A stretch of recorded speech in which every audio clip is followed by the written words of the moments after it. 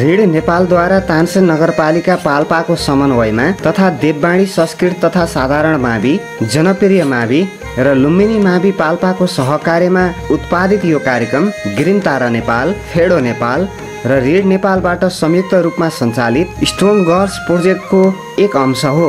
यसमा करुणा जर्मनी तथा जर्मन सरकार BMZ को आर्थिक सहयोग रहेको छ।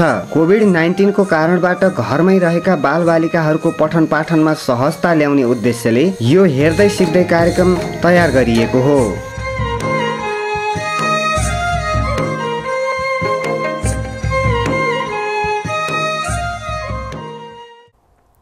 श्रीनगर टेलिभिजन हेरेर बस्नुभएका सम्पूर्ण विद्यार्थी भाइ बहिनीहरू र अभिभावकज्यूहरूमा नमस्कार। म हुँ विज्ञान शिक्षक बिमला सापकोटा। आज पनि मैले कक्षा 4 र 5 का विद्यार्थी भाइ बहिनीहरूका लागि हेर्दै सिक्दै पाठशालामा नयाँ एपिसोड लिएर उपस्थित भइसकेकी छु। त्योभन्दा पहिला कोरोनाको महामारीबाट बच्नका लागि सकेसम्म घरबाट बाहिर ननिस्कौँ, यदि निस्किए पनि मास्कको प्रयोग गरौँ र भौतिक दूरी कायम राखौँ। अनि सम्पूर्ण विद्यार्थी भाइ बहिनीहरूले बेला बेलामा साबुन पानीले 20 सेकेन्डसम्म मिची हात धुन पनि नबिर्सिनुहोस् है त। र आजको पाठशाला हेर्दै सिक्दै कार्यक्रम सिक्न अनि पढ्नको लागि सम्पूर्ण विद्यार्थी भाइ बहिनीहरूले आफूलाई चाहिने सबै मेटेरियल्सहरू, कपी, किताब, पेन्सिल, पेन के चाहिन्छ सबै लिएर उपस्थित भइसक्नु भएको छ भन्ने आशा गर्दै मैले आजको पाठ सुरु गर्न गइरहेकी छु। त्योभन्दा पहिलाको क्लासमा हामीले के पढेका थियौँ विद्यार्थी भाइ बहिनीहरू? तपाईहरुलाई याद छ? हामीले पहिलाको क्लासमा सम लोकल टेक्नोलोजिज भनेर पढेका थियौँ हो। मैले तपाईहरुलाई भनिसकेकी थिएँ, लोकल टेक्नोलोजिजको फिगरहरू पनि देखाएकी थिएँ, त्यसको डिस्क्राइब गरेकी थिएँ। त्यहाँ चाहिँ थुप्रै इक्जाम्पलहरू थिए हो कि न, ढिकी, झाँतो, त्यस्तै गरेर सुधारिएको चुलो अनि पानीघट्टा जस्ता विविध विषयमा चाहिँ हामीले छलफल गरेका थियौँ। तिनीहरू हाम्रो गाउँघरमा इजिली एभाइलेबल हुन्छन् पनि भनेकी थिएँ हो। सबैजना विद्यार्थी भाइ बहिनीहरूले मैले भनेको कुरा सम्झिनु भएको छ हैन त? ल विद्यार्थी भाइ बहिनीहरू, त्यसो हो भने आज हामीले के पढ्दैछौँ त? हामीले आजको टपिक स्लाइडमा हेरौँ है त। हेर्नुस् त विद्यार्थी भाइ बहिनीहरू, आज हामीले इन्फर्मेसन एन्ड कम्युनिकेसनको बारेमा पढ्दैछौँ हो कि नै? यो इन्फर्मेसन भनेको के हो अनि यो कम्युनिकेसन भनेको के हो त? तपाईहरुलाई थाहा छ? के हो इन्फर्मेसन? नेपालीमा हामीले के भन्छौँ यसलाई? इन्फर्मेसनलाई नेपालीमा हामीले सूचना भन्छौँ हो कि हैन? अनि कम्युनिकेसन भनेको के हो त? सञ्चार। अहिले तपाईहरुले टिभी हेर्दै हुनुहुन्छ हो कि नै? मैले चाहिँ तपाईहरुलाई के गरिरहेकी छु? पढाइरहेकी छु। विविध विषयमा चाहिँ नलेज दिइरहेकी छु। यो नलेज एउटा के हो त? सूचना हो, जुन चाहिँ के को माध्यमबाट हेर्नुभएछ तपाईहरुले भन्दा टिभीको माध्यमबाट हेर्नुभएको छ। टिभी एउटा के हो त? सञ्चार, कम्युनिकेसन हो कि हैन? मैले बोलेका कुराहरू तपाईहरुले सुन्नु भएको छ, हेर्नु भएको छ, अनि फेरि तपाईहरुले चाहिँ अर्को साथीलाई गएर मिसले यस्तो यस्तो भन्नुभएको थियो भनेर भन्नुभयो भने त्यो के भयो त? इन्फर्मेसन एन्ड कम्युनिकेसन भयो। सूचना पनि लिनुभयो र त्यसबाट आफ्नो साथीलाई कम्युनिकेट पनि गर्नुभयो हो कि न? हो। ल विद्यार्थी भाइ बहिनीहरू, ल हेर्नुस् त, स्टार्टिङमा चाहिँ हामी इन्फर्मेसनबाट जाउँ है त। मैले अलरेडी नेपालीमा भनिसकेँ, इन्फर्मेसन भनेको के अरे? सूचना। के रहेछ विद्यार्थी भाइ बहिनीहरू? सूचना रहेछ। र हेर्नुस् त, हामीले कुन माध्यमबाट सूचना पाउन सकिन्छ भन्दा न्युजपेपरबाट, कम्प्युटरबाट हो कि न इन्फर्मेसनहरू, अनि त्यसपछि डिफ्रेन्ट बुकहरूबाट पनि इन्फर्मेसन पाउन सकिन्छ। लुक एट हियर, मैले भनिसकेको थिएँ कम्प्युटर। यसबाट चाहिँ यसलाई हामीले नेटवर्कमा कनेक्ट गऱ्यौँ भने यो कम्प्युटरले हामीलाई के दिन्छ त भन्दा इन्फर्मेसन दिन्छ हो कि नै? हो, इन्फर्मेसन हामीले यहाँबाट चाहिँ लिन सक्छौँ।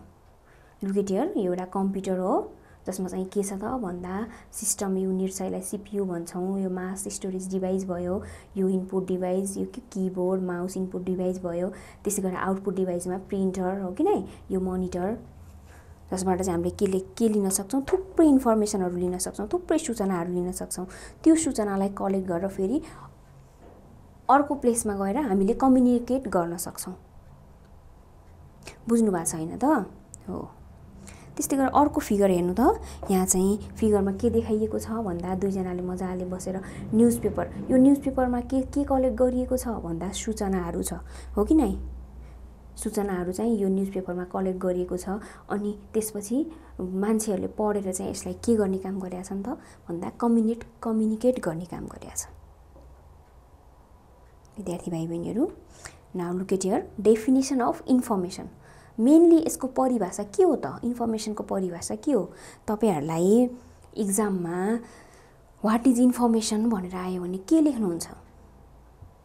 Students, look at here definition of information, the collection of statistics and knowledge on any subject is called information. कुनै पनि विषयमा हामीले केही डाटाहरू कलेक्ट गर्यौं, डाटाहरू जम्मा गर्यौं अथवा केही ज्ञानगुणका कुराहरू जम्मा गर्यौं भने त्यसलाई के भन्छ त? इन्फर्मेसन, सूचना भन्छ, हो कि हैन? हो, हामीले सूचना चाहिँ थुप्रै मिडियमबाट पाउन सक्छौं, बुकबाट पाउन सक्छौं, न्युजपेपर र त्यस्तै गरी इलेक्ट्रोनिक मिडिया, मैले अघि नै कम्प्युटर देखाइसकेँ, तिनी चीजहरुबाट हामीले सूचना पाउन सक्छौं। Now students, look at here, we can obtain information from book, newspapers and electronic media. The sources from which we obtain information are called sources of information. हेर्नुस् त, मैले अघि नै पनि भनेकी थिएँ, सूचना चाहिँ हामीले थुप्रै माध्यमबाट पाउन सक्छौं र सोर्सेस अफ इन्फर्मेसन भनेको जहाँबाट चाहिँ हामीले के गरिरहेका छौं त भन्दा इन्फर्मेसन र सूचनाहरू कलेक्ट गरिरहेका छौं, अब्टेन गरिरहेका छौं, त्यसलाई के भन्छ त? सूचनाको स्रोत भन्छ। जस्तै न्युजपेपर, पत्र पत्रिका के हो त? सूचनाको स्रोत हो कि हैन? हो। स्टुडेन्ट्स, सबैजनाले बुझ्नु भएको छ हैन त? आफ्नो कपीमा नोट पनि गर्दै गर्नुस् है त मैले भनेको कुराहरू। Now let's go in and the topic. Look at here types of information. हेर्नुस् त विद्यार्थी भाइ बहिनीहरू, types of information mainly there are 3 types of information. Look at here types of information कति किसिमका हुन्छन् त? 3 किसिमका, हो कि हैन? तपाईहरुले यो आफ्नो कपीमा पनि नोट गर्नुस् है त, यो एक्जाममा पनि आउँछ। What are the types of information, what are they भनेर क्वेशन सोध्छ। स्टार्टिङमा छ बुक एन्ड पेरियोडिक पब्लिकेसन। के रहेछ विद्यार्थी भाइ बहिनीहरू? Book and periodic publication. And another is reference materials and general collection. के रहेछ विद्यार्थी भाइ बहिनीहरू? Reference materials and general collection. And last one is print materials and electronic materials. सबैले आफ्नो कपीमा नोट गर्नुस् र यो बुक एन्ड पेरियोडिक पब्लिकेसन भनेको के हो, कस्तो इन्फर्मेसनलाई हामीले बुक एन्ड पेरियोडिक पब्लिकेसन भन्छौं, त्यस्तै गरेर reference materials and general collection भनेको के हो, यसमा चाहिँ के इन्फर्मेसनहरू आउने रहेछन्, कस्तो ठाउँबाट हामीले चाहिँ इन्फर्मेसन लिन सक्दा रहेछौं, हो कि नै? And last one is print materials and electronic materials. यो भनेको के हो भन्ने कुराहरू चाहिँ हामीले यसमा पढ्ने छौं।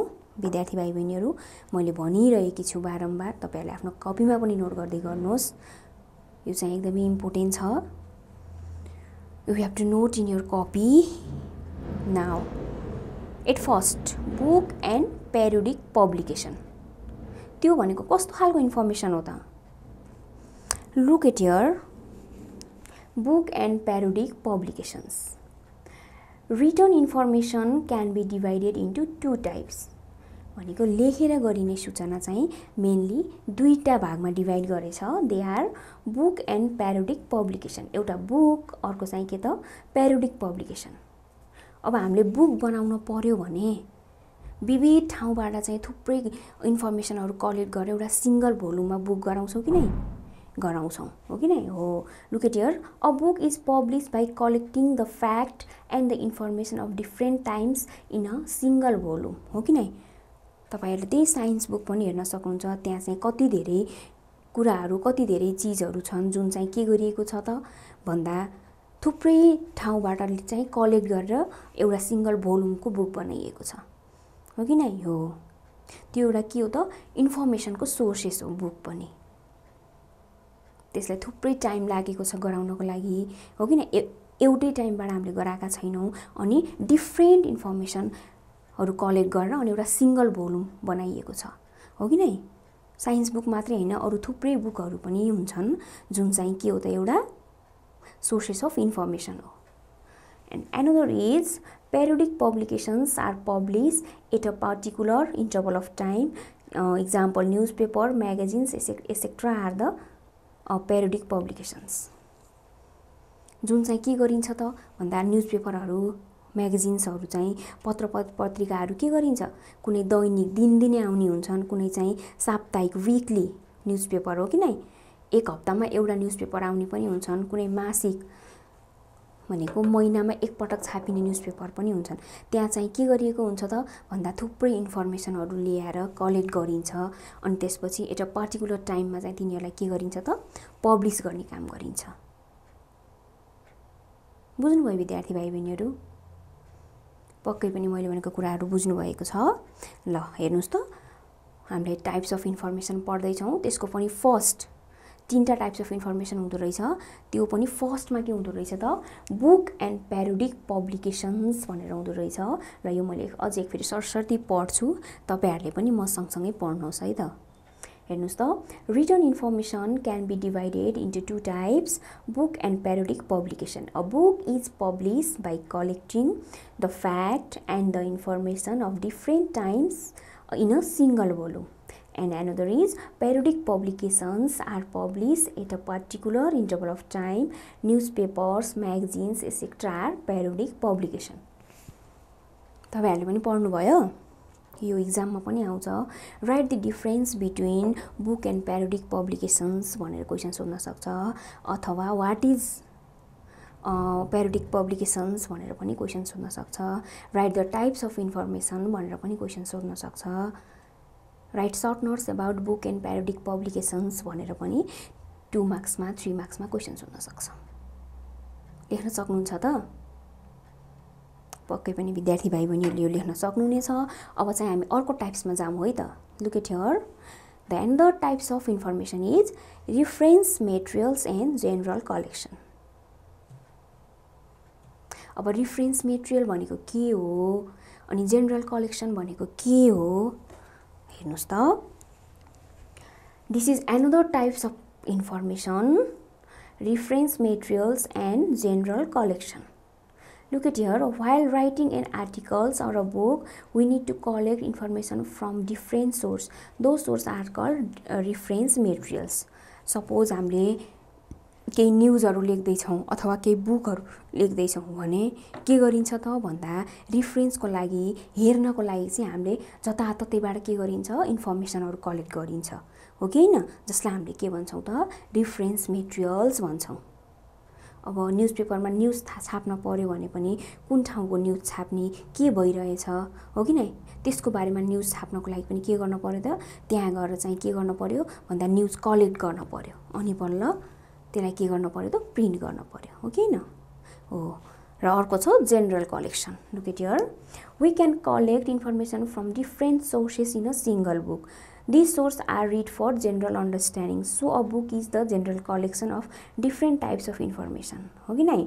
हो, इन्फर्मेसनहरु चाहिँ हामीले डिफरेन्ट सोर्सबाट कलेक्ट गर्न पर्यो एउटा बुकमा लेख्नको लागि। त्यस्तै गरेर त्यो बुक बनाउन अथवा लेख्नको लागि अरु बुकहरु के गर्न पर्यो, नर्मल आफूले बुझ्नको लागि, त्यो न्युजमा लेख्नको लागि आफूले बुझ्न पर्यो। नर्मली बुझ्नको लागि के गर्न पर्यो त भन्दा जेनरल चीजहरु पढ्न पर्यो, जसलाई हामीले के भन्छौं त जेनरल कलेक्सन भन्छौं।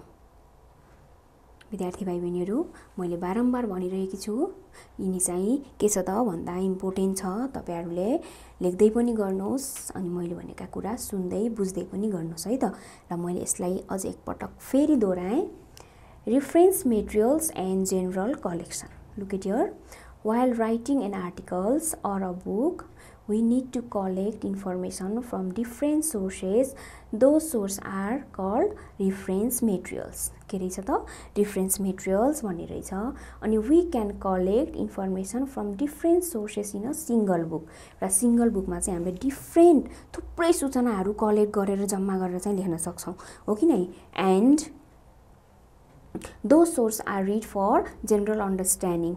सामान्य बुझ्नको लागि हामीले तिनी सोर्सहरु के गर्न पर्यो त पढ्न पर्यो अनि बल्ल के गर्न पर्यो त भन्दा इन्फर्मेसन कलेक्ट गरेर लेख्न पर्यो, हो कि नै? हो। So a book is the general collection of different types of information. के रहेछ त भन्दा बुक पनि एउटा के रहेछ त जेनरल कलेक्सन रहेछ हो कि नै, इन्फर्मेसनको एउटा जेनरल कलेक्सन रहेछ। तपाईहरु अझै ठुलो 9-10 क्लासमा जानुभयो भने इन्फर्मेसनको बारेमा, कम्युनिकेसनको बारेमा अझै यसको डिटेल रूपमा पढ्न पाउनुहुनेछ। अहिलेलाई चाहिँ यति मैले जति भनेको छु त्यति विद्यार्थी भाइ बहिनीले बुझ्नु भएको छ भन्ने आशा गरेकी छु। ल, this is the last types of information. यो के हो त लास्ट वान्स हो। Look at here, print materials and electronic materials.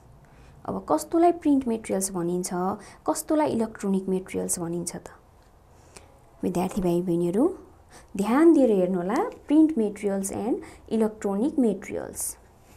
Print materials, books, newspaper and the library materials are print materials, whereas the information found on the internet including e-book, e-journal and database are the electronic materials. Nowadays, electronic materials are used to obtaining quick information. हेर्नु त print materials भनेको चाहिँ जुन चाहिँ बुकहरुमा, न्यूजपेपरहरुमा print भएर आएको छ। हामीले चाहिँ लाइब्रेरीमा गयौं भने सरस्वती दिदी के बुकहरु हेर्छौं अनि एउटा बुक निकालेर पढ्छौं। त्यहाँ चाहिँ के हुन्छ त भन्दा थुप्रै इन्फर्मेसनहरु हुन्छ जुन चाहिँ प्रिन्ट भएर आएको हुन्छ। त्यस्तै गरेर न्यूजपेपर पनि प्रिन्ट मेटेरियल्स भयो हो किन। हाम्रो बुक, न्यूजपेपरहरु के भयो त प्रिन्ट मेटेरियल्स भयो। र अर्को के छ त भन्दा इलेक्ट्रोनिक मेटेरियल्स भनेको छ जुन चाहिँ हामीले नेटवर्कको कनेक्सनबाट हेर्न सक्छौं हो किन। इन्टरनेट अथवा ई बुक, ई जर्नल भन्ने चाहिँ हामीले नेटवर्क कनेक्ट गर्यौं भने इन्टरनेटको माध्यमबाट त्यसमा थुप्रै बुकमा नभएका इन्फर्मेसनहरु पनि हामीले केबाट पाउँछौं त ई बुक, ई लाइब्रेरी अथवा ई जर्नलबाट पाउँछौं। यो इलेक्ट्रोनिक मेटेरियल्स चाहिँ अहिले के भइराछ त भन्दा धेरै क्विक इन्फर्मेसनको एउटा माध्यम भइराछ। किनभने त्यसबाट हामीले बुकमा नपाइएका, न्यूजपेपरमा नभेटिएका चीजहरु के गर्छौं पाउँछौं। र अर्को कुरा बुकबाट इन्फर्मेसन पाउनको लागि चाहिँ हामीलाई अलिकति टाइम लाग्छ। तर आज के भइराछ त वर्ल्ड वाइडमा के इन्सिडेन्ट्सहरु भइराछ हो कि नै, गुड न्यूज, ब्याड न्यूजहरु के भइराछ त्यो चाहिँ हामीले इन्टरनेटको माध्यमबाट उत्तिखेरै भनेर भन्नाले क्विक पाउँछौं। त्यही भएर ई जर्नल, ई बुक, ई लाइब्रेरी जस्ता इन्टरनेटबाट पाउने सेवाहरू, इन्टरनेटबाट चाहिँ पाउने इन्फर्मेसनहरु के छ त भन्दा क्विक इन्फर्मेसन भनेर हामीले बुझ्छौं हो कि नै। छिटो पनि पाउँछौं, वर्ल्ड वाइडमा के भइराछ भनेर छिटो पाउँछौं। त्यस्तै गरेर के छ त भन्दा धेरै इन्फर्मेसनहरु पनि पाउँछौं हो कि नै। बुकमा, न्यूजपेपरमा लिमिटेड कुराहरु, लिमिटेड इन्फर्मेसन मात्र लेखिएको हुन्छ भने ई जर्नल, ई बुकहरुमा, इन्टरनेटहरुमा के गरेको हुन्छ त भन्दा धेरै डिफ्रेन्ट टाइप्स अफ इन्फर्मेसन हरु हामीले पाउँछौं within a short period of time हो कि नै। सानो थोरै टाइममा चाहिँ धेरै इन्फर्मेसनहरु पाउँछौं। So electronic materials are use nowadays हो किन। आजभोलि चाहिँ के छ त भन्दा इलेक्ट्रोनिक मेटेरियल्सहरु चाहिँ धेरै युज भइराछ। विद्यार्थी भाइ बहिनीहरु बुझ्नुभयो मैले के पढाएँ भन्न सक्नुहुन्छ? पक्कै पनि मैले चाहिँ इन्फर्मेसन एन्ड कम्युनिकेसनको बारेमा पढाउँदै छु र इन्फर्मेसनको टपिकमा आएर हामीले चाहिँ डेफिनेसन अफ इन्फर्मेसन पढ्यौं। त्यस्तै गरेर टाइप्स अफ इन्फर्मेसनमा 3टा टाइप्स हुँदो रहेछ हो किन, त्यो 3टा टाइप्स पनि पढ्यौं। र यो पनि हामीले पढ्यौं, लास्ट टाइप्स पनि पढ्यौं। अब क्लासवर्क हेर्नुस् है त। आजको क्लासवर्क रहेको छ सबैजनाले आफ्नो कपी, पेन्सिल, पेन जे चाहिन्छ बुक रेडी गरेर बस्नु भएको छ। आशा छ रेडी गर्नु भएको छ। ल हेर्नुस् त क्लासवर्कमा के छ। Put a tick if the statement is correct and a cross if it is wrong. True falls हो यो। यदि राइट छ भने राइट दिनुस् स्टेटमेन्ट, यदि रङ छ भने क्रस दिनुस् भनेको छ। Look at here, first one is दुईटा मात्रै छ। First is periodic publications are publish at a fix interval of time. के हुन्छ, राइट हुन्छ कि रङ हुन्छ तपाईहरुले गेस गरेर लेख्नुस्। अनि अर्को छ the sources of information that are collected for writing and articles are called reference materials. यो पनि ट्रू हो कि फल्स हो भर्खरै लेख्नुस् है त। विद्यार्थी भाइ बहिनीहरु मैले दिएको क्लासवर्क गर्नुभयो त। आशा छ सबै विद्यार्थी भाइ बहिनीहरूले क्लास वर्क गर्नुभएको छ। ल तपाईले गरेको क्लास वर्क मिल्यो कि मिलेन एकपटक हेर्नुहोस् त। Answers look at here. First one is periodic publications are publish at a fix interval of time. It is true. मिल्यो त? मिलेको छ। यदि छैन भने पनि तपाईहरुले मिलाउनुस्। The sources of information that are collected for writing an article are called reference material. यो पनि के रहेछ त? ट्रु रहेछ। यदि मिलेको छैन भने विद्यार्थी भाइ बहिनीहरूले मिलाउनुस् है त। ल आज हामीले हाम्रो क्लास वर्क पनि सकिसकेका छौं। अब होमवर्कको पालो। Look at in the board. आजको होमवर्क के छ त? तपाईहरुले घरमा बसेर होमवर्क पनि गर्नुहोस् है। हेर्नुहोस् त। Right the difference between reference material and general collection. अघि नै मैले पढाइसकेकी छु रेफरेन्स मेटेरियल भनेको के हो, त्यस्तै गरेर जनरल कलेक्सन भनेको के हो त। यो चाहिँ एउटा इन्फर्मेसनको टाइप हो कि नै? तर चाहिँ रेफरेन्स मेटेरियल्स र जनरल कलेक्सनमा फरक छ है त। सम्पूर्ण विद्यार्थी भाइ बहिनीहरूले मैले दिएको यो होमवर्क पनि गर्नुहोस् है। आशा छ सबै विद्यार्थी भाइ बहिनीहरूले मैले दिएको होमवर्क अवश्य गर्नुहुनेछ। विद्यार्थी भाइ बहिनीहरू आज हामीले के पढ्यौं एक फेरि रिभाइज गरौँ। इन्फर्मेसन एन्ड कम्युनिकेसनको बारेमा पढ्यौं। मेनली इन्फर्मेसन भनेको के हो कि नै? त्यसको टाइप्सहरू के हुन् भनेर पढ्यौं। विद्यार्थी भाइ बहिनीहरूलाई मैले इन्फर्मेसनको टाइप्सको बारेमा पनि बुझाइसकेकी छु, त्यसको डिस्क्राइब पनि गरिसकेँ। त्यस्तै गरेर हामीले क्लास वर्क पनि गर्यौं। तपाईहरुले क्लास वर्क पक्कै मिलाउनु भएको छ। त्यस्तै गरेर होमवर्क पनि मैले दिइसकेँ। र अर्को टपिकमा चाहिँ हामीले कम्युनिकेसनको बारेमा पढ्ने छौं। त्यतिन्जेल सम्पूर्ण विद्यार्थी भाइ बहिनीहरूले हेर्दै सिक्दै कार्यक्रम हेर्नुहोस्, घरमै बसेर सिक्नुहोस्। कोरोनाको महामारीबाट बच्न 20 सेकेन्डसम्म बेला बेलामा मिची साबुन पानीले हात धुनुहोस्। घरबाट बाहिर ननिस्किनुहोस्। यदि निस्किने काम परेछ भने पनि मास्क लगाएर निस्किनुहोस्। भौतिक दूरी कायम गर्नुहोस् भन्दै आजको एपिसोडबाट म बिदा हुन चाहन्छु। हवस् त, धन्यवाद, नमस्कार।